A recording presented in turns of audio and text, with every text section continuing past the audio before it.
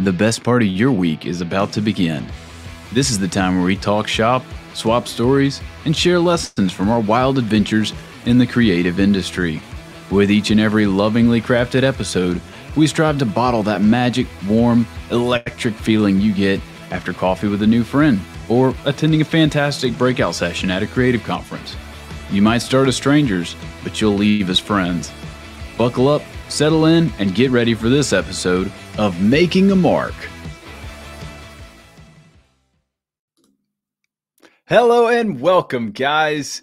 It is a great time to be alive. It's Friday, and we are recording live here on YouTube for another beautiful episode of Making a Mark. I am joined, as always, by someone who has made an astounding, truly flabbergasting goal of not running one, not two, but three marathons this year. Ashley Ulmer, come on up to the stage. Wait, what? What are you talking about? 3 marathons? Yeah, you remember before the video here, I was astonished that you said you had signed up for 3 marathons to run this year. That just feels like a really ambitious New Year's resolution that you promised you would do. So yep, I don't know. Do you want wait till December and I'll be on that. I don't know where this came from. I don't know why you're putting me on the spot like that, but I definitely don't run. So that's not me.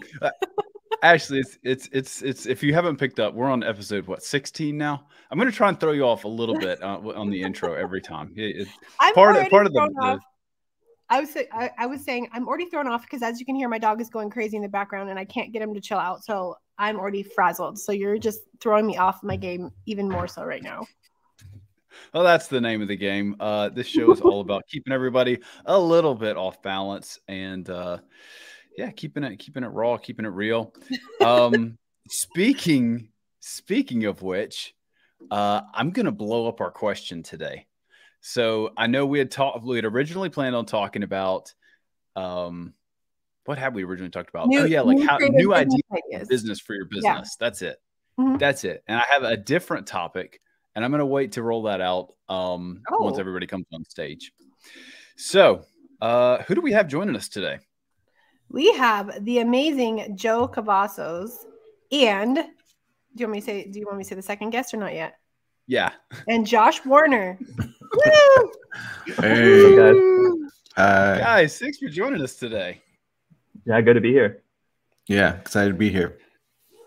Joe, do you want to tell folks a little bit about yourself? I feel like there's some guests I know a lot of things about, and some guests I barely know anything about, and so it feels unfair for me to tell people all the things I already know about you. But why what makes you great? What makes me great?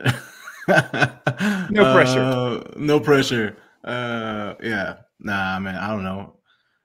Just I like to work hard and create things. I mean, I've been doing this, been a freelance designer for 9 years now, but been kind of in the creative world for the last 20. I'm an old head when it comes to creating. And so down in Mission, Texas, South Texas, got 3 kids, a wife, and just enjoying life down here. But that's pretty much it. That's what makes me great. I love it. And we'll take a look at some of the stuff here in just a second. But the projects that I know you're involved in are obviously like your own design stuff. And then you are one half of the Sunday Social magic. And is there any other stuff you've got going on these days? Sunday. So I mean, I guess I should talk about what I really do. Sunday Social. I partnered with my friend Jonathan Malm, and we help churches with graphics, social media, creating content for that. And then another project we got going is New Supply, which is like a that's right. Drops every month of assets from great designers. That just create stuff. Every month we drop 3 different products, and you just sign up for that month at a killer deal of like $5 a month. And those are kind of the 2 big projects I got going right now, and some in the back burner that can't talk about yet. Of course.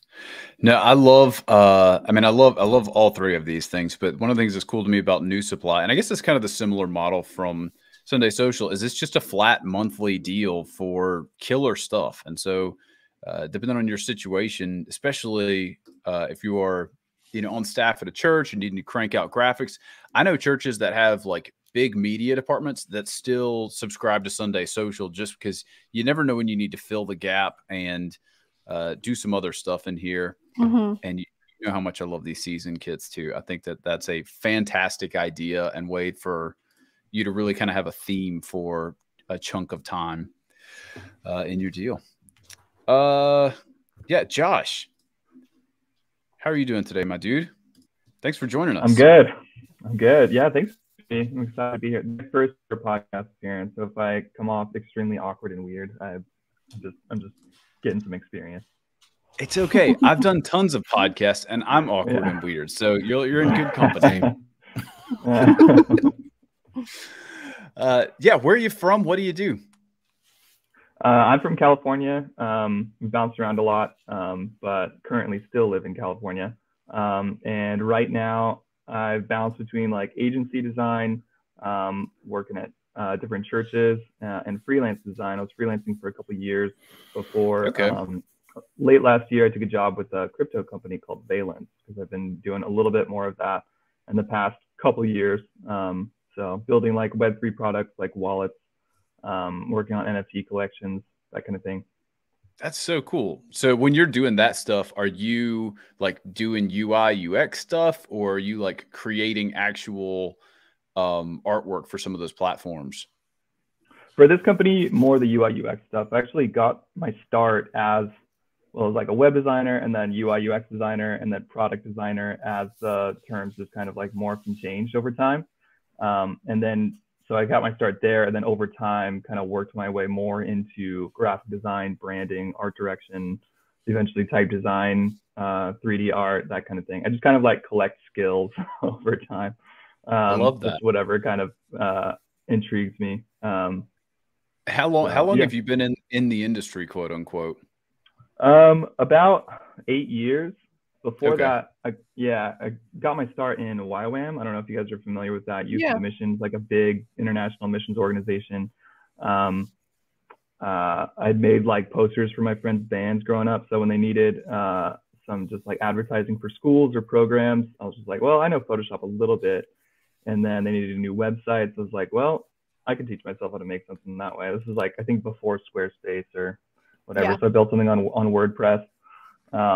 And then when we stepped out, that's when I was like, well, I should probably get like a real job. And so joined a local agency, got an internship, got another job after that, and then kind of went from there. That's cool. Dude, your stuff is very strong. I haven't looked at yours or Joe's like feeds in a while, but I know that you're cranking out good stuff. And you're some part associated with Choir Girl too, right? Yeah, so that's just me and a couple of friends who wanted to get together and make stuff on the side. It kind of started from trying to figure out ways to work with musicians who just didn't have like a ton of startup capital. You know, they didn't want to sign with a record label and like kind of sign their life away. But they also didn't have a ton of money to spend like, you know, $4,000 on like an album cover and campaign rollout and stuff. So we're like, well, what can we do to work with these guys and maybe have like a different revenue model, like profit splits, or just like, I don't know, some revenue sharing, or we'll work with you on an album cover and some singles and like a campaign rollout. And then, you know, maybe we'll take like a profit split on like a merch series or something. So, but also it's just kind of like, we wanted to take projects that were interesting, and we wanted to work with people that we really believed in. Like at the top, I think there's an album cover we worked on, right in the middle there, that kind of collage-y one on the background. Oh, that's so nice. Thank you. Yeah, it was like an album cover for an artist we love named Ethan Nathaniel. Just a super talented musician, singer. But you know, he's just getting started out. It's tough for him to like, you know, pay for all this stuff unless we're here to kind of step in and just like work with them. Yeah, that's interesting. So it's kind of like an off and on thing. We don't really take a whole lot of work because we all have other stuff that's going on. So so first of all, the name Choir Girl, that's so good. Like I'm freaking obsessed with that name. That's so sick.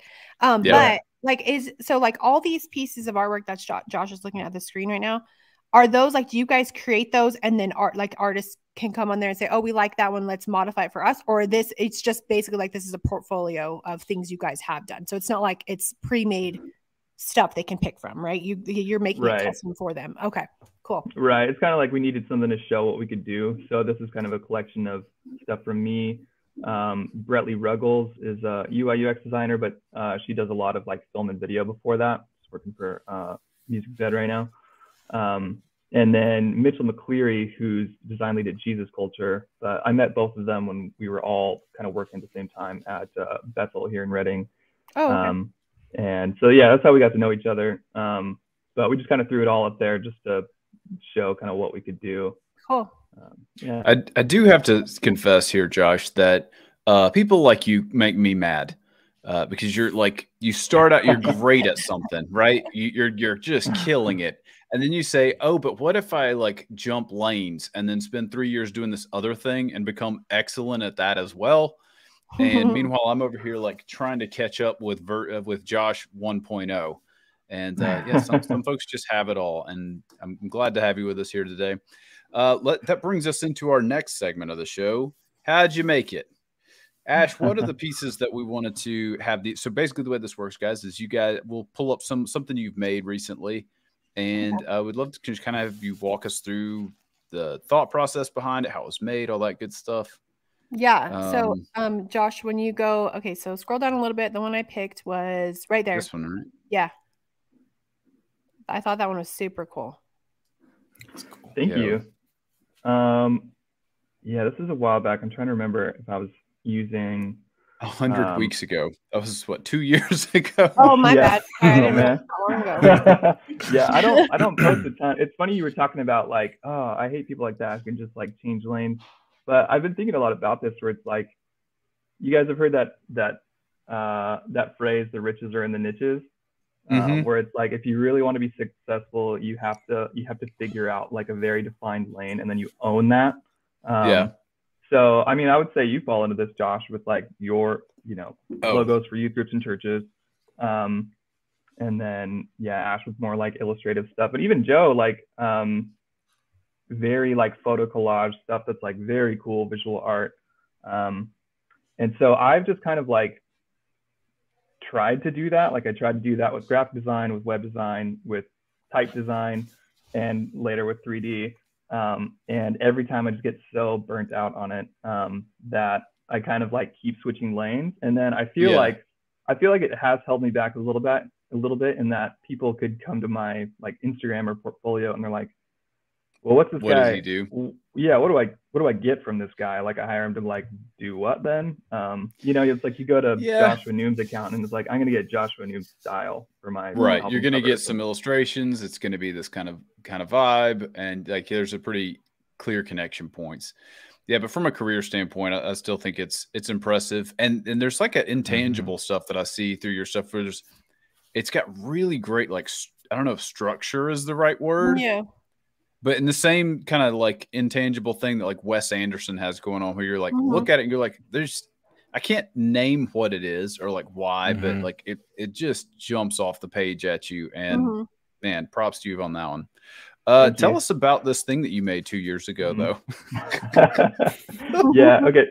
So yeah, I was learning 3D. I think I'm not sure if this is in Blender or Cinema 4D. Blender's like a free 3D program. Yeah. With it says Blender in the hashtags. Oh, okay. So Blender. Yeah. So people have reached out and they're like, okay, what do I do to get started in 3D? And I'm like, download Blender because it's free and it has everything that you can do. And so I was just learning it, experimenting with it. And I think you were talking about like personal style that kind of emerges. Like, I feel like for me, that's emerged over time from really trying to not have a personal style. And then the more work you produce, it just kind of emerges over time. Yeah.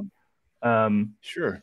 So yeah, so when I was experimenting, it was just like, man, I love shiny gold chrome stuff, and also Jesus. So Jesus. how can I make just something interesting with like simple shapes? And then these are a couple of like 3D models that I found for free. There's a ton of them on the web, so you just kind of mix and match and combine things while you learn. So it's it's like the best way to learn something is just work on projects using those skills. So.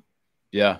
I feel like I've used Adobe Dimension, which is much more limited than Blender. And I feel like the textures in Blender are just so much nicer.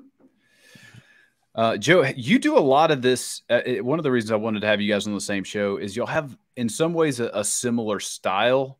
And I say that very broadly. What I mean is like it feels futuristic is also like a crappy word to use, but you guys both feel like y'all are like living in 2035 and ahead of the curve. That might be the word. Y'all are ahead of the curve. And like, I'm just like, I don't even want to try and figure out how you did this because it's so much of it is so crazy. Yeah. What's the term? Like, it's not futuristic, but it's almost like it's things you would picture like in your dreams. Like, it's like, you know what I'm saying? Like, it's like surrealism. Like surreal. Yes. Like it is. Both of them are very surreal. It's super cool. This is the one I picked. I loved this one. I think it's super nice. Joe, you wanna unpack Space Chaser for us? Yeah. Again, this was a while back. But yeah, man. My thing. I just wanted. I didn't want to pick. It's all good.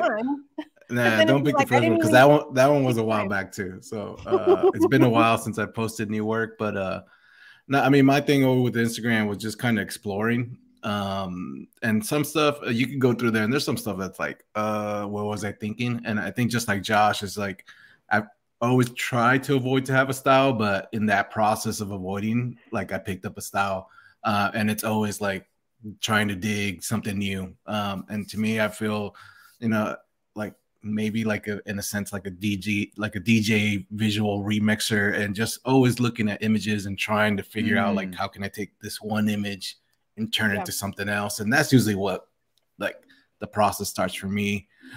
So for this one example, like I had, pictured this, the image of the astronaut, saved for a while. And then it was just the process of like tinkering and playing. And so that's Instagram's, the stuff I post there. 90% of that stuff is not intentional in any way. It just starts with one image, and then it's like mixing other imagery. And in that process, it's like, we get this. And so sometimes it's hard because I know some people like, especially like going into like school or, thinking about projects, like you always kind of want to have the end goal in mind. And for me, a lot of my work, that's not there. Like, I don't even sketch the stuff out. But then I finally kind of embrace that and like, hey, that's part of my process. It's just, kind of tinkering until you figure out something. And one of the things I would add about Josh's work, and it's a huge thing, is that that you can see, you might say, Josh, oh, well, I've tinkered around, moved around a lot, but you can definitely see you have really good taste with what you create. And I think that's what sometimes separates designers and creators is just that taste. And that you can only get it from like doing stuff over and over and over. And it doesn't matter what the technique is. It doesn't matter what the software is. It's like that. Do you have good taste? And how do you translate that into what you make? This is not the topic today, but that is a fantastic point. And it's something that I've thought about in the past is like, people told me when, like, before I started doing graphic, like, that's why I got the apprenticeship that I got. I wasn't like going up for it or whatever. And the guy said, oh, you have a good eye. Like I was just laying out a piece of print stuff that I needed to get done. And I was like, okay, cool. Like I hear you. Is that like a prerequisite for doing this stuff, or can it be learned? I guess that's the better question, is can it be a learned skill? Because I also feel like I have worked alongside of or over designers that it's clear there is no like sparkle in what they're doing. It's like they don't understand. They know the tools, they understand like the bones of graphic design, but like the pieces aren't coming together. And is that something where like like kind of the Ratatouille thing? Can anyone cook? You just got to practice, or is there something that you're born with, like an intangible element in y'all's mind? It's the sauce that everybody has. It's what we always talk about. It is. It's that special sauce. We should have called this podcast The Sauce, because I feel like it sums up every single episode. It's true. I know. I think you really failed by changing it to Making a Mark instead of The Sauce. But yeah, it is. It really, like, it is like that special sauce, like, at least I've talked about this in the past, but at least for me, like when I'm creating, I feel like at some point I could just feel like I just know it's done. Like I just know it's where it should be. And it's that, I don't know, maybe, you know, we could credit it to being the Holy Spirit. We could credit it to being our gut. I don't know, but it's just that sauce that you just know this is it, you know? And I don't think every single designer has that, or maybe everybody does, but it's their own version of that, because I think God uniquely creates that in each of us. So I think it's different for everybody, but I definitely think to be successful, you have to have some sort of eye or some sort of sauce, you know? Yeah. Yeah, I think that makes a ton of sense. Josh, what do you think? Yeah, I was going to say, I mean, this is a lame answer, but both and, I guess, because it's like you got to start with it, of course, kind of like just like a naturally talented athlete or something. But it doesn't matter how much talent you have if you're not going to work at it and develop it, because eventually people are going to pass you up. And so I feel like I've thought about this a lot, and I feel like taste really is, yeah, you're born with it, but it's also like an objective skill that you can develop over time. And that's just a lot of being intentional about where your influences come from. You know, it's just like curating your Pinterest board or something like that. You know, are you looking outside of just like design Instagram accounts for inspiration? Are you trying to push yourself to really look at things? Are you looking outside of like the stuff that you normally like and trying to broaden and expand your influences, I guess? Because it's really like, there's no way you can come up with something completely original all the time. The stuff that we produce is very much I do. You're filtering, right, exactly. But not all of it. Most of us can't. You know, not of us. All of us are just at your level. So it's like, you know, you gotta like, you're kind of like working on your funnel of like influences that are going into your brain, and then you know, you bring your special sauce to it, and then your output is that. So it's like you have to kind of curate and influence that funnel, because it's like, yeah, there's a lot of people who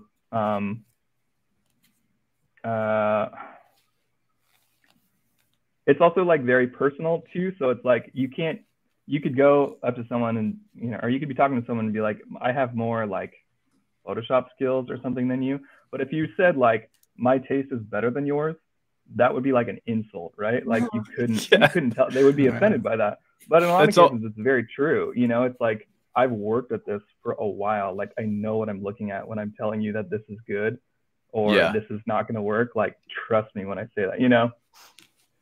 Dang, that's good. I think it's developed for sure. Cause I mean, I'm coming back, like you're not seeing any of my work from the early 2000s. And, you know, for me, it wasn't necessarily the process of like, it just came, it was like just hours and hours before Instagram, before Facebook, like just digging in and working and creating. And eventually it came out. I see guys like young guys like yourself and, you know, other artists that are coming up, and I'm just like blown, like just their skill level and the taste, you know, that's like just like within a couple years, and you know, which is cool. Like I love seeing that. I just know for me, it was a grind. Like it took years in the making. Yeah. So I could see people developing it. Just I think some people just give up too soon, and that's or they get lost on the technical aspect of it. And because that's the things like you have to have good taste, but then you also have the technical, development. And I think some people get so enamored about like, how do you do it? You know, what software, all this, and that they don't focus on the taste aspect. That is an interesting one. And it's, to me, it's good muscles for somebody who's going to be an art director or like a marketing director to have is, I have good taste, but I can't like produce things because I've bumped into people like that have a better eye than me or are better at articulating like, this is the style and this is it and this isn't it. And there's fine differences between the like yes and the no there. And I'm like, man, you have like vision. And it's not like somebody just being picky for the sake of being picky. Like I see what they're saying and I'm like, yeah, let me go run over there. That's a great idea. Yeah. But yeah, I think it's like most stuff in life where the people who are naturally good at it like pick it up easier and have more fun doing it, and so like are more likely to make a career out of it. but I think that anybody can learn it. At least I like to think so. Like it is because like you were all saying, like Ash, you've developed a nose for like, when is the project done? When is it ready to ship? And you can't have that day one. That is something you have to develop over time, which makes me think the other parts of it you can develop over time too. Yeah, I mean, obviously, like the skill aspect, it develops over time. Because I mean, like Joe said, if you look at some of the stuff I created in 2007, like it'd be like it's not even the same person. Like it doesn't even look like. It'd be super funny to actually look at. I wish I can show you stuff, but yeah, it's like you develop that skill over time, and you start to develop even your style over time just by the repetition of it. But I mean, I truly believe like that everyone like has, because I mean, we're created by a creator, right? Like he's a creative God. I think everybody has some sort of creative aspect to their personality or in their mind or in their heart, whatever you want to say. But even if they're not like an artist, like I say this to my husband a lot, like, because like he couldn't, like he can't draw for anything. Like that's like his least like, skill he has, but he's so creative in very different ways than me. And like, even the way he processes things. So I think like everybody, whether you're a designer or not, is intrinsically creative in some way, whether that's, I don't know, music or whatever. But yeah, I think everybody can be creative. Actually, I think I'm gonna. I know you meant it as a compliment, but I'm gonna start using it as like one of those like subtle insults to people. Wow, like, you're just such a creative processor. You're just so creative. You're so special. You're creative in so many ways, but this one. I'm glad you're here. Yeah, totally. Guys, this is already fantastic, and I feel like every one of these episodes and conversations are like a totally like new daily special at the soup kitchen. I don't know why we're at the soup kitchen, but every one of them is different, and I think that's part of what makes them great. Last week, and honestly, fairly often, we end up talking about social media and how that affects either the projects you have coming in as a creator. Or maybe it's part of your job. Maybe you're a social media manager for somebody else, or you're a church or an organization, and like you've got to put stuff out there. If you're watching this, if you're listening to this, you're probably touching it at some level because just by the nature of the thing. And so we had a different topic set up for today, and I was on the phone earlier with a buddy, and he dropped this line, and he's actually going to be a guest in a few weeks. And I was like, boom, that is the topic for today, because I think it is fresh. It's fantastic. It's wild. And the question is, what would you do if tomorrow all the social platforms blew up? You got canceled, TikTok, like what got tanked, whatever. Social media is no longer a thing at all. Yeah. What are you doing? Both with your time, but also like, okay, cool. Like we had a nice break. Now we are, we got to drum up business. How does my thing work now? And I really wanted to, I'm excited to hear y'all's responses, because, everybody at the table here has some reps under their belt. Like this is not, some folks we've had on been at it, a year, 2 years, and you guys have been doing it a long time. Y'all may feel at some level, like I do, a little bit ready to get off the treadmill. And can we? Am I going to? No, but like, what else is out there? And I look wistfully and longingly at my friends who have said, yeah, I quit social media. And I'm thinking, like, how on earth could I do that? How on earth could my church or my business or, whatever organization do that? But I just think it's a fun exercise today to try on for size. Okay, what does your life look like 30 days into, social media has gone away life? I gave a super expanded question to give you guys time to process and think about your answers. And I have diarrhea of the mouth constantly on these episodes. So, Ashley, do you want to go first, or do you want me to kind of unpack my answer? And then we'll go Ash, Joe, Josh, and then back to Josh. Yeah. So, well, first of all, I would go, if there was no social media, I would go back to old school, and I would start myself a street team, and we would pass out flyers on the cars in the mall parking lot, telling people that I do design to market myself. No, I'm just kidding. I wouldn't do that. But I said that sounds charming, actually, because you love working with local, don't you? Yeah. I mean, I love working with local clients. I mean, the majority of my clients aren't local, but yeah. Oh, okay. No, I'm just kidding. I wouldn't do that. I've actually talked about this with my husband. Like, I think about it in two ways. So if social media, like if I just got canceled myself and everybody else was still on social media, I would probably like lose my mind, because I'd be like, oh, well, everybody else is still out there doing it and I can't. But if everybody got, like, social media was just done, like they just took it away and everybody was like at a level playing field, I'd be like, okay, cool. Well, let's do this like the old school way. And I think that would actually be kind of nice if nobody had it. Like, I'd feel like it'd be fair. But I don't know, like, because I use social media for marketing, like as far as getting my name out there, I guess. So that would be my first thought, is like, how am I going to market myself without social media? And I think I would, obviously go back to like the old school way of, going to events here in town and meeting people, passing out business cards, like that kind of stuff. But as far as like, because I also use it to create just for fun, like Joe was saying, like to kind of explore, like it's almost like a medium to just create stuff that I wouldn't normally create for clients. So if that got like scratch away, that itch too. Yeah. So if that went away, I don't know. I feel like that I would kind of, I don't know. I don't know if I would really like have the desire to create stuff just to create it for fun, because I don't even know where I'd put it, So I don't know. Yeah. That'd be kind of weird. It is a nice exercise, like to know that, hey, like I'm making this for me, but like somebody else is going to see it and react to it and give me some like kind of feedback on it at some level. Yeah. For sure. I hadn't even thought about that side of things. Yeah. Okay. Obviously, we're going to be continuing to unpack the layers of this, but those great little pass number one. Joe, what you got?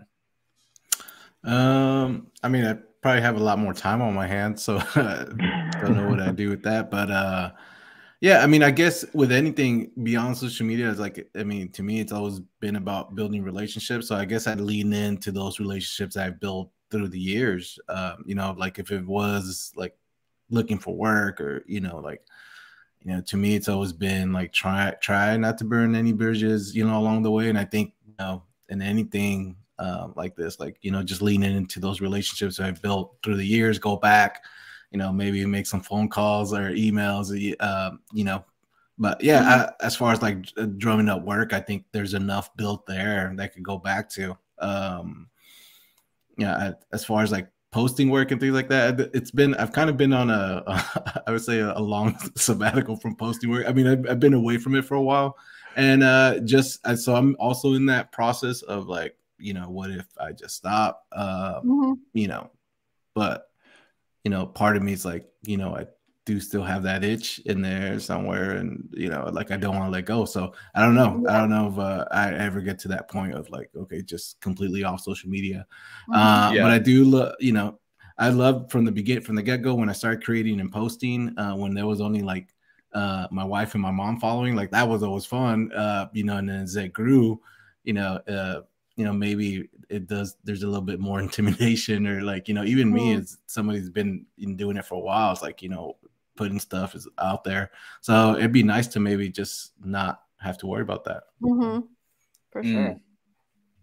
Yeah, that's as we were doing the intros, I realized, oh, you guys are not like super like y'all, I'm sure like open Instagram and stuff, but y'all aren't like on the grind, like posting all the time. So I said, y'all already are kind of thinking this way, or potentially, and or at least have adjusted your life around at some point. And Joe, you also mentioned, like just there's a little itch or a little fire, a little spark to do it, but also kind of want to get off the bike.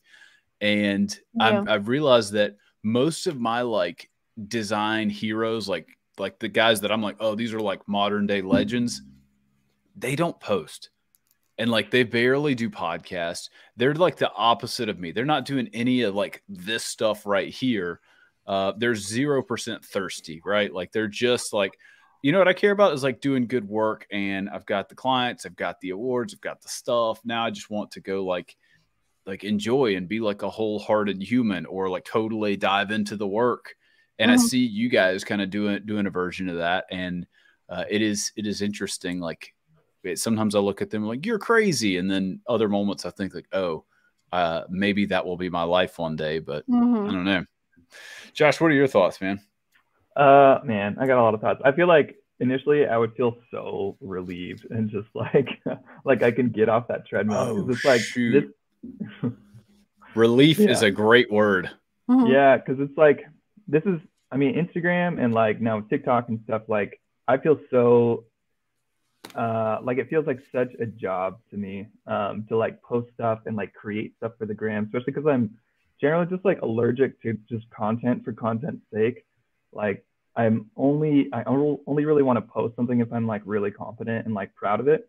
And so that stuff like takes a lot of time for me. Like I've gotten a lot faster over my career. It's just like, you know, you get faster at things.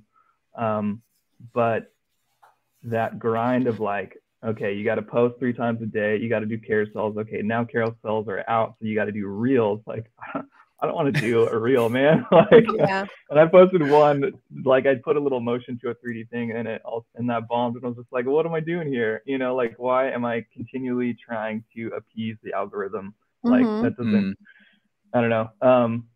So I think, yeah, a little bit of relief in that sense. Practically, I feel like there's, I don't know, we were going to talk about new business ideas before. And so I was thinking about like potentially NFTs, because I've sold a few of those. And I know, Joe, you have as well. And that stuff's like, really like community heavy too, isn't it? Yeah, it's so, I mean, almost even more so than just like drumming up work through Instagram. Like I've kind of not been burnt out a little bit, but I'm not in that like rat race then, because that's all, you know, you have the Instagram grind, like you got to post all the time, you have to like get engagement, that kind of thing. NFTs is all on Twitter, like it's that, you got to be good on that platform and build your audience that way, which I'm also I just don't want to do that. I don't have enough to say, or like, yeah. So in that sense, so I feel like yeah, I really resonate with what you were saying, Josh, because it makes me think of this designer named Eric Hurtgen, who I think you should have on the pod for sure. Okay. He's at Eric Hurtgen on Instagram. He works with like Sting. He's worked with John Mark McMillan a lot. Just like one of the most talented, thoughtful, like kindest designers in the business, I would say. But he, like, you know, doesn't have like 100,000 followers, though he deserves it. And he doesn't really post a whole lot. Most of the stuff he posts like is just like, hey, I made this really cool graphic for Sting, whatever. Sheesh. And yeah, branding is on point. He's just like he's so good. And so much of this is really, really simple, but it just feels fresh, right? Like it's just like, wow. I'm a big fan. Following immediately. To be like, to be good enough to where I think he's got just like a good network of clients to where he doesn't need social media to drum up work. So yeah, that's the goal for sure. Yeah, and Ron Starling last week said something that I was like a little bit of a gut check. He was like, "We are so good at the media part, we have to remind ourselves to be good at the social part. Like that's, you know, people are going to congregate and gather and want to talk and share experiences, and that's going to happen." I think if all the social platforms blew up tomorrow, it would happen. Like I think in-person event attendance would skyrocket. So anytime, whether it's a creative conference or something you're trying to get like clients out of or whatever, like, you know, I would now take all of the time, effort, and money that I put into social and reallocate some of that to, hey, I need to make sure I see my buddies, right? I want to show them what I'm working on. I want to like, you know, go catch up and get inspired and get in the room with some people. Not that that's not a priority now, but I think we get little sips at that all the time. Yeah.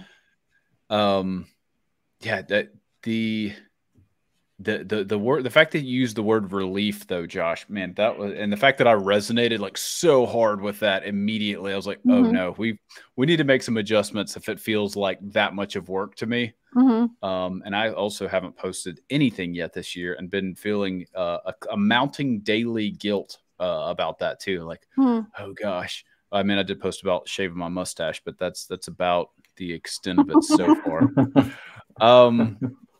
Yeah. So what would I do if all the platforms blew up tomorrow? And regardless of whether or not everybody else has access to those things, like I don't have access to them anymore. how am I going to, like, I think priority one for me would be, okay, like 99% of my work is project based. And so I don't know where next month's mortgage is coming from because I got to go like meet those people and sell that work. And so I would immediately get into sales mode. And like, you know, all of you have kind of expressed like, hey, we've been at this a while. We've got a bank of relationships, which is, I think, really what social media, like how we should be using it, is to like meet people and make connections and actually like have conversations with other people. And there's other ways to do that. Like we said, you know, you were joking about the street team, Ashley, but like literally like, okay, if you're focused on a type of work that can be local, that may be a great move for you. For me, I probably would be traveling a good bit more. And I feel like I would really, really, really put a ton of focus and emphasis on search engine optimization. Like, how do I show up when somebody says church logo? Yeah. And man, if I was spending the time now that I am prepping stuff for social on that, man, that'd be, I really feel like I could get somewhere. And maybe that's a thing for 2023 because back in 2022 was the first time I started showing up in search engines for youth logos. And I was like, oh shoot, like I didn't really like do any new work or activity to like get this opportunity in front of me. That feels great, right? Like it's just like a referral from the interwebs, right? Yeah. Whereas like, you know, you work on the Instagram post, you throw it up and then somebody says, oh man, somebody shared your stuff. I found you, but then it's gone, right? Like it's kind of over after a few weeks. So yeah, I don't know. I think SEO is my short answer that I made really long. Yeah. But yeah, like what other types of things would you be replacing that time with, Ashley?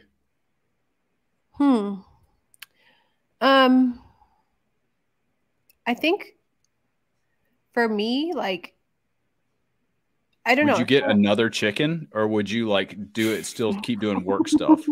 No, I wouldn't get another chicken. Yeah, I mean, I think like for me, I don't think in my life I'll ever be able, or I'll ever be doing something that isn't involved like with something creative, just because that's just who I am as a person. So I think honestly, like if that time was taken away, I don't know, like I would focus on doing something like creative with my family, because I'm at a place with my career, but then also like with my husband's career and everything where I could take time to kind of figure it out for a minute. You know what I mean? And I would take time to kind of to do something like that. But then I was thinking about this yesterday. Sometimes, like, honestly, like this is a little off topic, but like, so I'm taking it a step further, I guess. Like if tomorrow, not only did social media blow up, but like my business was like ripped away from me. Like I just couldn't do Ashland Design anymore. It's done.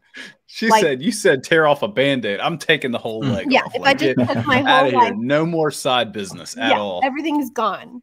Like sometimes a part of me, like a little bit, like I always want to do something creative, but I also kind of would maybe want to do something entirely different. Just like completely different. Like kind of off topic, but like I went on a field trip with my kids' class yesterday, and we went to a water, like how they purify our water for our city here. Like there was the whole factory and stuff. And I was like so amazed by the process of them cleaning this water. Like I thought it was the coolest thing, that I was like thinking for a second, I'm like, you know what? If my business wasn't here, I would come work at this place because this is so cool. Like, and it has nothing to do with anything I do. But sometimes there's a little bit of part of me that I'm like, well, maybe like one day I'll do something entirely different. So maybe like if social media was taken away and my business was taken away, I would maybe kind of pursue something like that. Like that's just something entirely different. Water purification. Yeah. Ashley Ulmer, water purification. Yes. That'd be my side hustle. I love it. I love it. Joe, what about you? What are you filling that time with other than drumming up new work? I mean, to be honest, I think that's where I've been the last 6 months, and I've just been filling it with like family and being more involved. So like I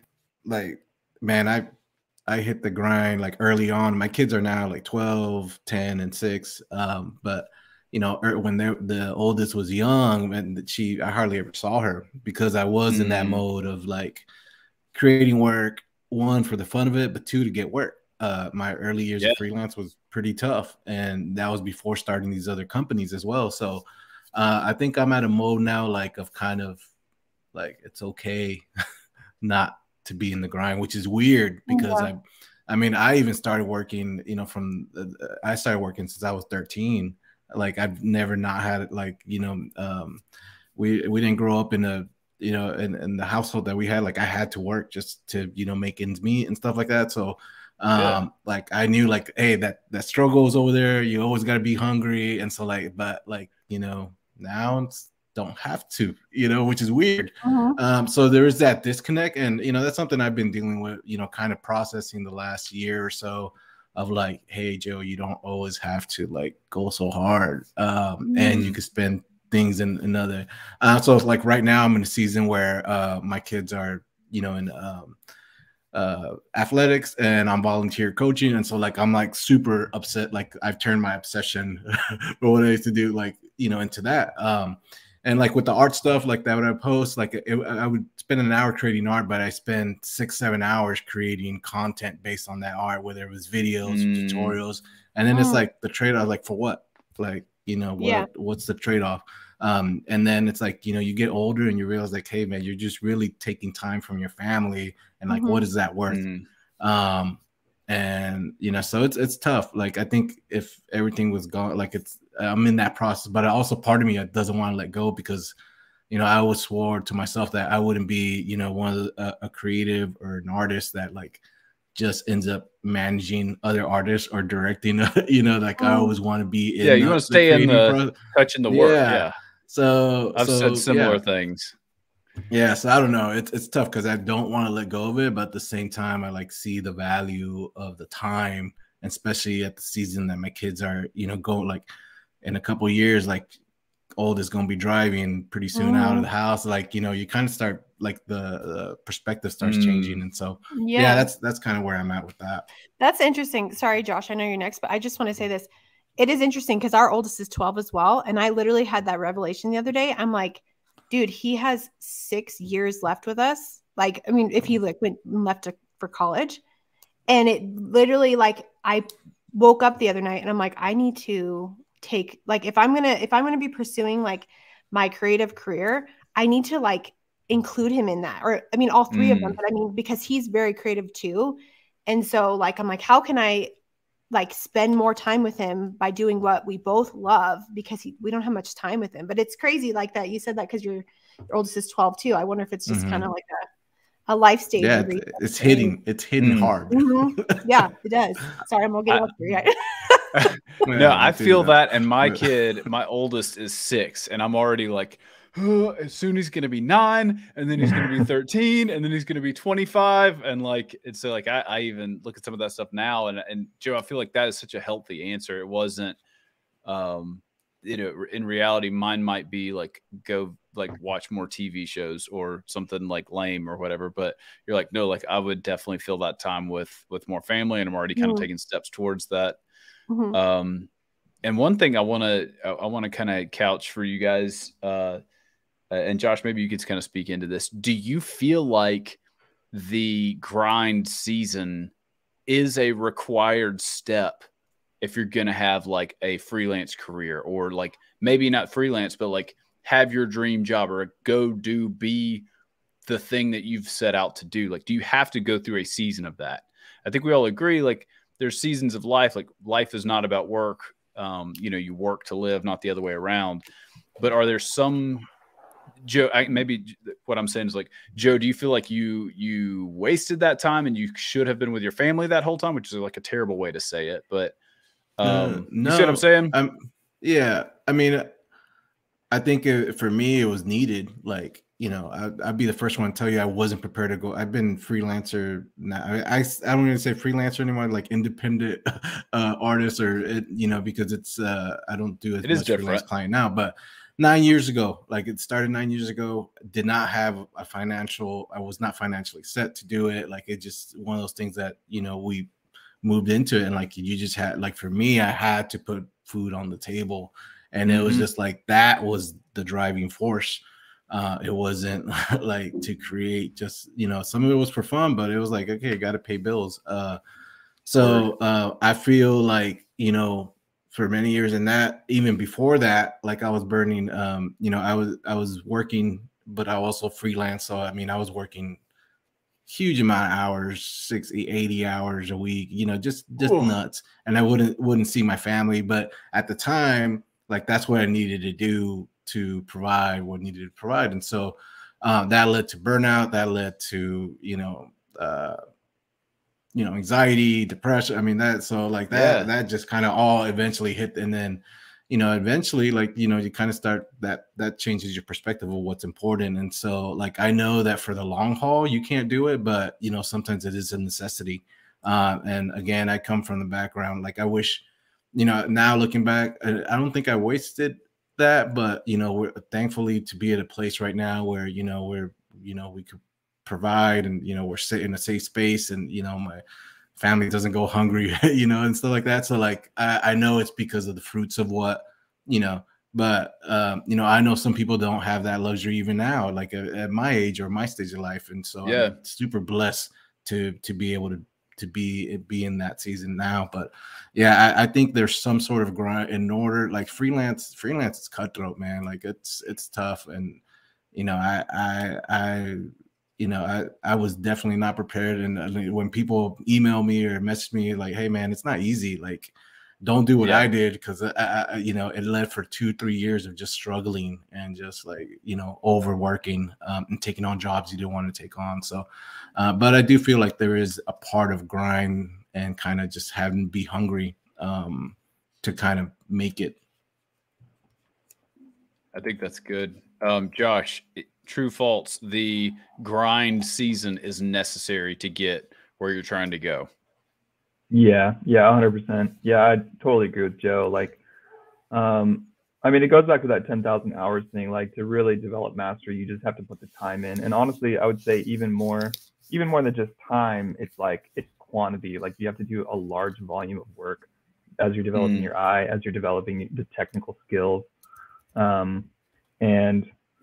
And I feel like I heard a quote like a long time ago that was like, if you're not embarrassed by your past work, you're not growing at all. And so it's like a good indicator of how far you've come. Like, I have you might want to show it, or I don't know, but I have a Dribble account. I don't know if you guys remember Dribble at all, but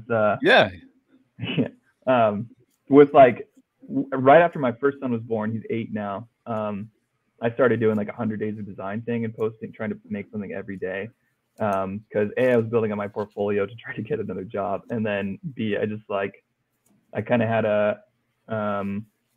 just a feeling. Yeah, I guess I've always had this mindset of, it's just like if you build it, they will come kind of thing. Like, if I can just get, Josh Warner, I posted the link in the private chat, that one. Yeah, that's not a search, but let me pull it up here. Maybe that's why I'm not getting more clients. Like, if you build it, that will come thing. Like, if I can just focus on getting really, really good at this, then I'll be okay. And turns out, like, the creative industry is just like a lot more than that. Like, if you scroll all the way to the bottom, you'll see some of the very first stuff that I made like in 2015, and it's like not great. But this is like, I'm waking up and I'm gonna make something. I'm waking up at 5 before my son wakes up, and I'm gonna make something and I'm gonna post it. But yeah, I feel like, as kind of embarrassed as I am by some of this stuff, like, I haven't taken it down, just because it's like, this is where I've come from, you know, like, this is everything I am now is kind of built off of the work that I did previously, like 8 years ago now. Yeah. So yeah. And we've talked to, go ahead.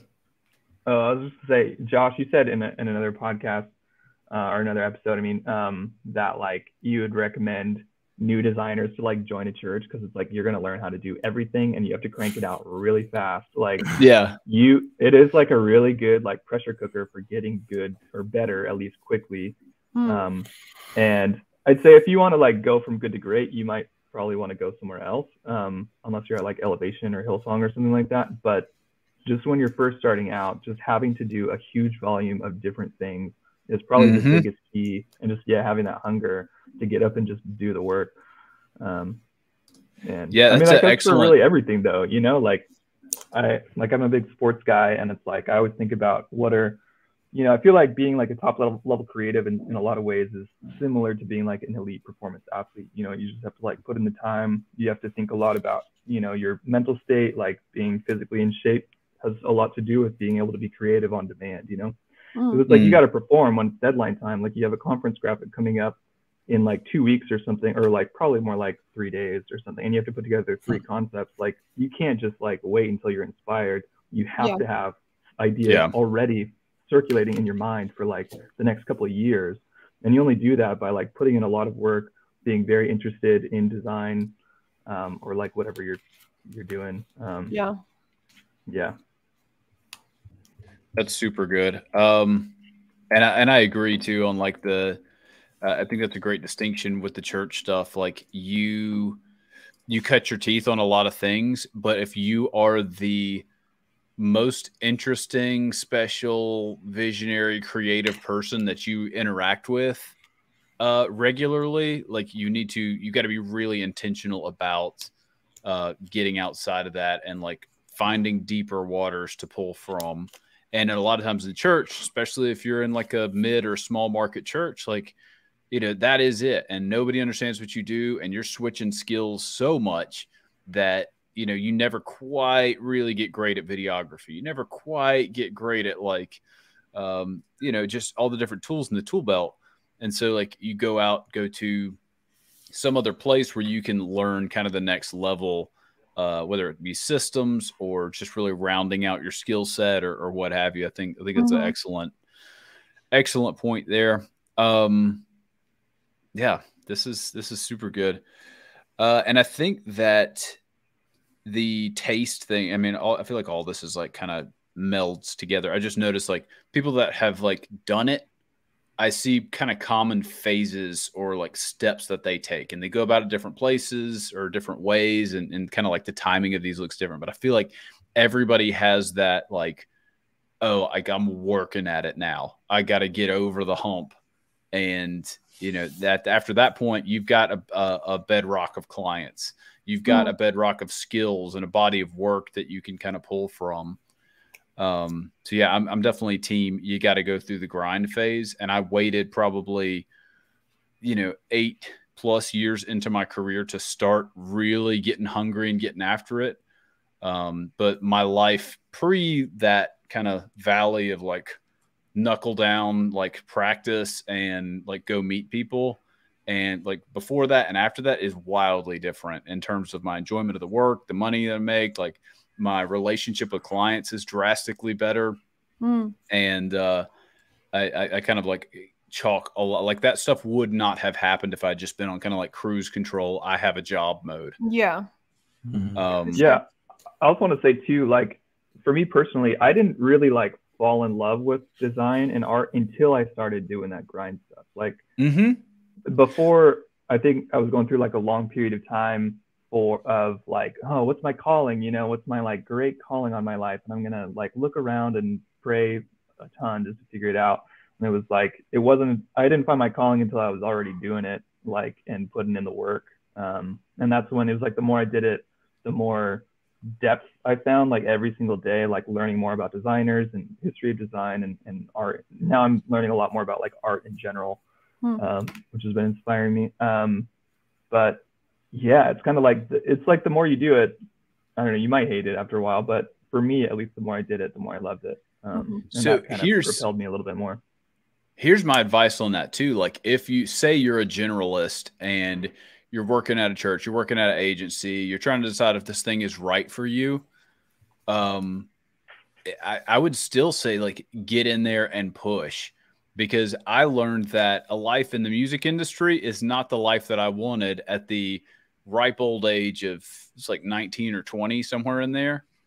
And like, if you had asked me at 15, if you had asked me at 18, like, hey, like, what do you want to do? I would say like, I am failing. I am unhappy. I'm not doing what I want to do if I'm not like touching music. Right. And I put enough gas and emphasis and like stuff on that to try it on for size and go like, oh no, I don't like this at that level. I don't like this enough for this to be the thing. So rather than me like kind of like carry it along and like have it on a leash and say like, oh yeah, I've got to, you know, I'm a bedroom rock star and like the dream is to go on tour. And I'm the 42-year-old guy saying that, right? Like I would carry that around for a long time, but because you put it in the, like put that thing in the pressure cooker and you realize like, oh, like this is what that feels like to actually have some of that. And I don't even like the early stages of it. You're like, okay, cool. Like what if it was try the next thing? Yeah. Ash, I've been talking for a long time. Do you have anything else to add on that? No, I mean, I was just going to say, like, I think the early grind is necessary. I think it's necessary to like build your skill set, but also like I think of, you know, our businesses, my husband and I, we've owned throughout the years, and grinding and just working all the time in that aspect of it taught me so much as far as even how to like relate to clients, like how to communicate well, not only just like creatively, but just like how to be successful in that side of it too. So I think putting in those hours and putting in all that time is necessary to be successful at some point in your career, for sure, I think. And I think you're kind of touching on this. There's an element of momentum that comes to where you're like, yeah, you could choose to get off and do something else. But at this point, you've got systems in place. And Joe, I know that you guys, especially with Sunday Social, like y'all have a lot of stuff that needs to go out every month. And some of that's you, some of that's other like designers you're coordinating with. But like Jonathan has like spreadsheets of stuff and like things that need to get filled and checked off every month. But like it's easier to stay on it after that stuff is set up. It's easier to, you know, do your taxes the fourth year you're out on your own versus year one. And I think that, again, that's like the fruit of staying after it and like get in there and do the thing. Yeah. Guys, another kind of question. We've talked about developing taste. And I also think, you know, like as you get to that other side of like, oh, I've made it. A mistake I see some people doing is they kind of stop pushing, or they like settle into their style, and then it loses that fresh pizzazz, that razzle dazzle. Yeah. Where are you going these days for inspiration, new ideas, and kind of like deep inspiration? So this isn't like fun reading or stuff that you're maybe like interested in as a hobby. This is, I need to be great at work. So where am I going to like mine deeper? Because this is admittedly something that I need to reevaluate. So I'm kind of like want to just kind of hear where you guys are at on this.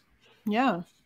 For me, like what you said, when you like put out the question, I think sometimes I struggle with that. Like I struggle with, I'm kind of like set in, oh yeah, I create these like cute, bubbly illustrations, and that's kind of like my style. That's like my thing. And so sometimes I like do think like, oh yeah, what if one day that's just not, like nobody wants to see that anymore. Like everybody hates that, you know, like what am I going to do?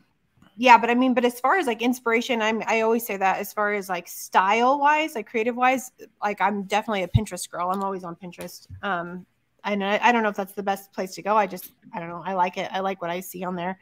Yeah. And I definitely, as far as new knowledge of like how to run my business and be more successful, I definitely don't do a whole lot in that area. I need to read more and grow in that for sure. Cause I don't really do anything other than what I've done, what I've always done, you know? Yeah. Yeah. And I think that some of that stuff, like for me, I feel like Pinterest is a great answer, but I feel like this is where I hate the algorithm at some level, because it started showing me more and more of the stuff that I like. And when I think about inspiration, I think about like stuff that is uninteresting and like chasing trends, a huge chunk of stuff in the middle that is just like, you know, what good designers are doing these days, right? And then there is like, whoa, like how the heck did you come up with that idea? Well, I've been looking through, you know, record labels from, you know, the early days of hip hop, and like that's where this was kind of sourced from. And it's that deep thinking where you see, you know, album art and other things come out of it. You're like, wow, this feels like it came out of left field, and you seem like a genius. That's like pros looking for their ingredients at like the, you know, the fish market. They're like, hey, I I gotta have my gut. Sorry, I watched Hero Dreams of Sushi, or Ero, however you say it. And like it's just like, oh, this is how like the top level chefs like source their ingredients. Anyway, whole separate thing. Joe, where are you going for inspiration and ideas, and kind of like things to keep you fresh? There's a special on Netflix. The Taco Chronicles is a good one. But Taco Chronicles. Yeah. Just I think for me it's like digging and looking at people's work that are not necessarily doing the same work that I am. So, for example, whether it's films or movies or painters, but then also like you said, going deeper and like, okay, who's influencing them and trying to figure out like, you know, who are they inspired by, or what are they inspired by? And maybe like that's usually like the ultimate shortcut, like the fast way of, you know, getting inspiration, I think. But to me, it's always like looking elsewhere. And for me, that's an evolving door, because I never just like follow somebody like necessarily for specifically if I'm like inspired by them, like to just, that's all I'm going to consume. But yeah, it's one of those things that I think, like you said, it has to have different levels. And for me, it also has to not just go deep, but it has to go wide. So for me, that's like, again, film, photography, you know, just regular Tacos. Art. Tacos, man, that Chronicles, that I'm telling you, that Bro, Netflix special. I just pulled it up, and I'm telling you, I cannot watch this, because what it's going to want to make me want to do is eat tacos that are not available anywhere near me.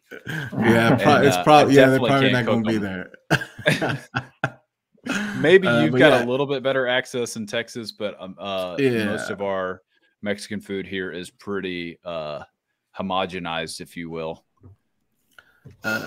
Yeah, and the thing, even then, like I think, and as far as like the work aspect, I think, you know, speaking of tacos, you know, like for example, there's a buddy of mine that has a taco truck here, and just like his work ethic, all the work, you know, the grind that he's put in, like that stuff is inspirational too. So like, you know, don't think you have to like just focus on like people that are doing the same thing you're doing. And I think you can find inspiration anywhere. Yeah. I would say I would echo that. Like that's something I've realized more recently is, yeah, there's great podcasts and books and like, you know, listicles out there that you can go and read. But people who have run successful businesses before, even if it's not in your industry, but you're like, hey, that guy like understands business. He's, you know, 30 years older than me and he gets how it works. He's weathered some storms. Go like take that guy out to lunch. Like what do you have to share on like prioritizing, you know, family over work, and like how do you balance those things, and how do you you know, what's the biggest like money mistakes you've made? Like that stuff is super eye-opening. Yeah. Josh, what you got? Yeah, I don't know, a bunch of different places. I feel like a lot of it, we were talking earlier about like technical skill, and I feel like at a certain point, you know, after you've gone through the grind, you achieved, you know, once you get to a certain point, everyone's got similar levels of technical skill, unless you're like a specialist. You're like a really, you know how to do everything in Photoshop, or, you know, you're a really good filmmaker, editor, or something like that. And so the difference then between like being like a really good designer and like a great designer, for example, is not the technical skill. Then it's about how you use those skills. It's like the concept behind what you choose to create with those. And so that is so like nebulous and difficult, that I think the key to that is really doing your best to challenge yourself, not just in terms of what you're making, but also what you're putting in your brain, and even just like a different approach to looking at inspiration, like going on Pinterest, and rather than like seeing a poster and being like, I want to make that poster, it's like, well, what does this poster do well that appeals to me, and how could I take like little bits and pieces? It's like if you're going on Pinterest and you're like, I want to make this style, you're just going to look like everybody else.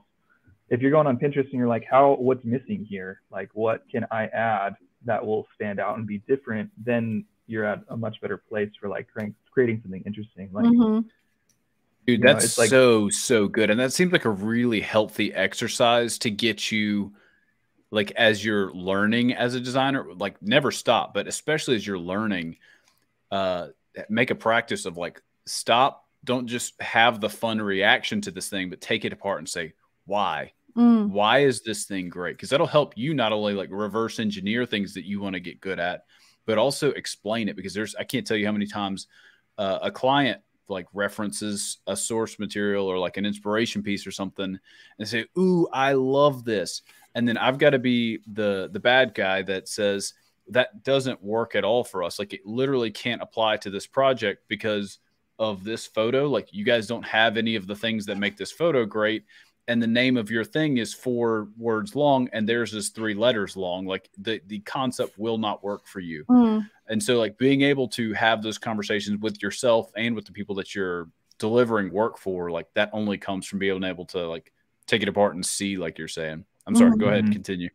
Yeah, I mean, especially difficult I feel like in the church world, because I run into so many clients who are like, okay, we want to do something really new and interesting and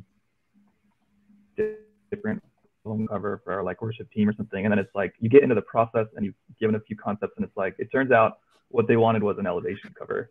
And that was their, it's like, oh, okay. So we're making elevation stuff. How do you navigate it's that? Too like, real. How do you make something interesting? It's true. Like, I mean, I'm not trying to hate on elevation or anything like that, but they're so good and they have so much influence that like people copycat that, you know, and it's like, there's not really that, you know, if creativity is like taking 2 previously unconnected ideas, combining them and making something new from that. Yeah. You got to really be careful that you're not just like taking the same idea and rehashing that over and over. Like you have to, yes, you're not just reheating to actually, yeah, exactly. It's like, you can't just like, reheat and regurgitate the same stuff over and over. Like if you're taking it on Splash Photo, you're finding a nice creative market font and then you're throwing a black market texture over the top with a verse over and over and over, like you're just not going to grow, you know? I mean, you could do that really well. I will say, guys, go Sorry, if you're on no this is great. This is if you're 4 days into your graphic design career, go do all 3 of the things he just said 100 times and you will get clients, you will land work, you will get a job, you will do it. If you want to go to that next level where you're like creating work that people go, oh, this feels like fresh and interesting. Like you have an opinion, you have a stance, you have like a voice. There is something going on here that like draws me in, which is really the thing we're all after. Then you have to do what, Josh? What do you do to get there? I don't know. Keep working, I guess. Yeah, it's tough though, because it's like, that is what a lot of people really want, you know? And so it's like, how do you can be kind of tactical in that, where it's like, okay, I'm going to go into this pitch and I have 3 concepts and I'm going to lead with the most extreme one that they will definitely say no to. And I'm going to follow that up with the one that I like, that's a little bit less extreme. Soften them up a little. Like, they'll feel like it's a good compromise. And they're like, okay. And then you've just like subtly manipulated them into doing something interesting rather than just like ripping off another church.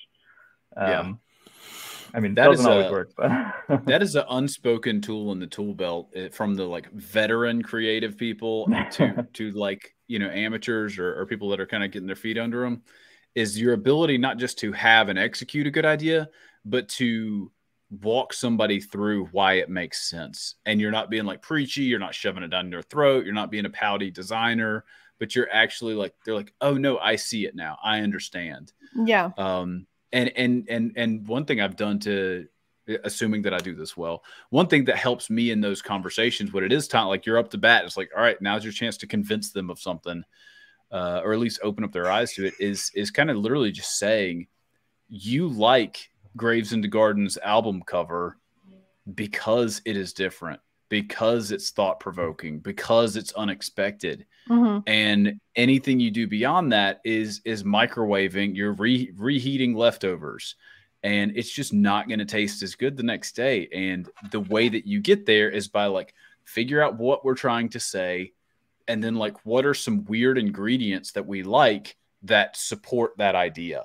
And so rather than saying like we need it, we want to do, you know, the what is becoming the new stereotypical like worship album cover, like the top light, everybody's in a circle, got really like minimal stuff and earth tones. Rather than just like taking the end product and saying like, we want to go there, like what emotions does that convey for you and why? And like, does your space fit that? And so like working from where you want to go and the ingredients that are available that are interesting. Like I think that'll get everybody away from, just kind of going with preferences and what the gut read is in the room. Black Market's new beta site. I haven't seen it. I don't know if you guys can see all the comments down here, but all right, guys, this has been tremendous. I have thoroughly enjoyed these conversations here. I'm going to throw in my answer here to where do you get inspiration from? And I would say, one, I need to retrain Pinterest. I need to dig a little harder and find things that aren't just other dribble flash sheets of logos, because that's what 80% of it is now. Yeah. Now, like we got to get some stuff that feels a little bit spicier.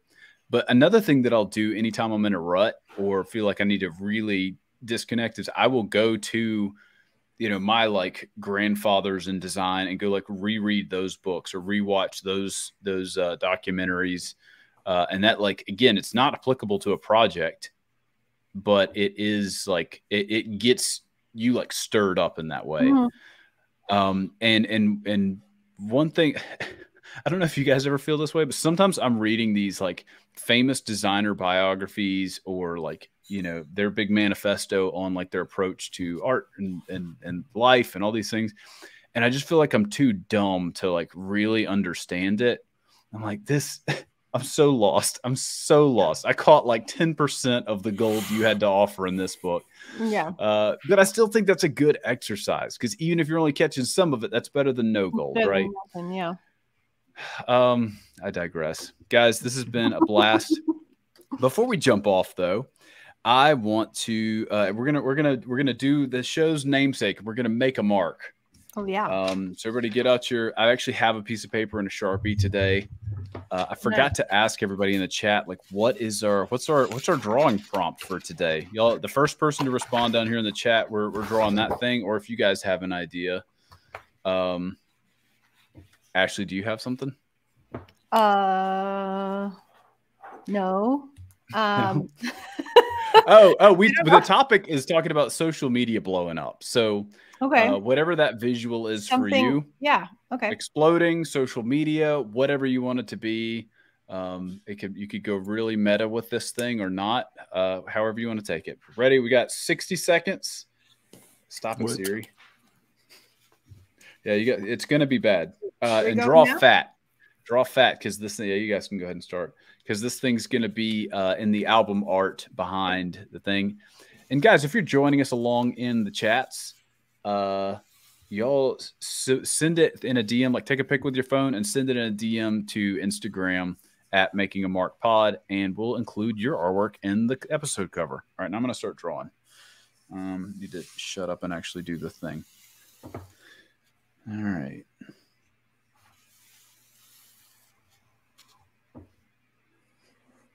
Hey, podcast guys, how y'all doing today? Is your life nice as we draw on screen? I hope so.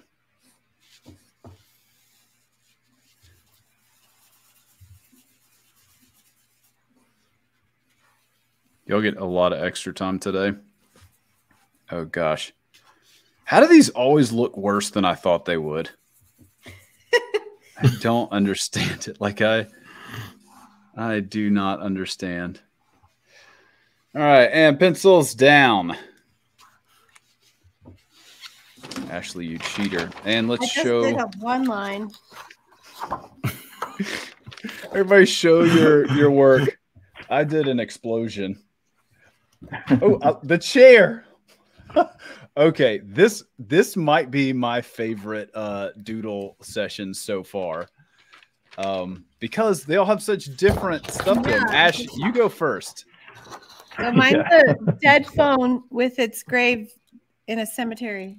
So he's dead. I love it. I love it.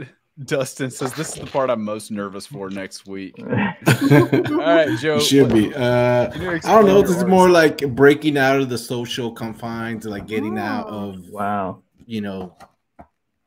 getting out of the matrix. Yeah. I think this is the first time we've had the guest doodle be like a usable tech company logo. Like that was that's great. Yeah. What you got, Josh? All right. Mine is a little bit, so in like the product design world, literally everybody's dream is to quit product design and go like make furniture. So this is like the dream. So it's like, I want to go make a mid-century modern chair because that's the dream of the product designer. Oh man, I love that. I drew like a sort of nuclear explosion kind of vibe. It did not quite turn out as well, but I will say this is markedly better than my drawings have been every other episode, and I was on a mission from God this week to not have the worst drawing. At least I'm in the pack this time. It feels like we all like did a great job. I've actually been working on that for like hours before this. Yeah. This was made before we started. I spent 3.5 hours on this bad boy here. But guys, thanks again for joining us. That's going to be a wrap for today. Huge shout out to our guest. Joined us for today's episode. We'll have links for everybody down in the show notes if you want to check them out. I cannot recommend them highly enough. If you've enjoyed today's episode, please drop a comment on the video. Even if you're listening to the podcast, take a second and find us on YouTube and drop a comment, because like YouTube comments are literally my love language these days. I don't know why. Those mean more than other types of feedback and interactions, but I'm just being maybe a little, got my heart on my sleeves. And in light of all of our deep conversations about social media, maybe I should let that one go and blow up this whole thing. But who knows, guys? That's gonna be a wrap for today. Adios. Thanks, guys.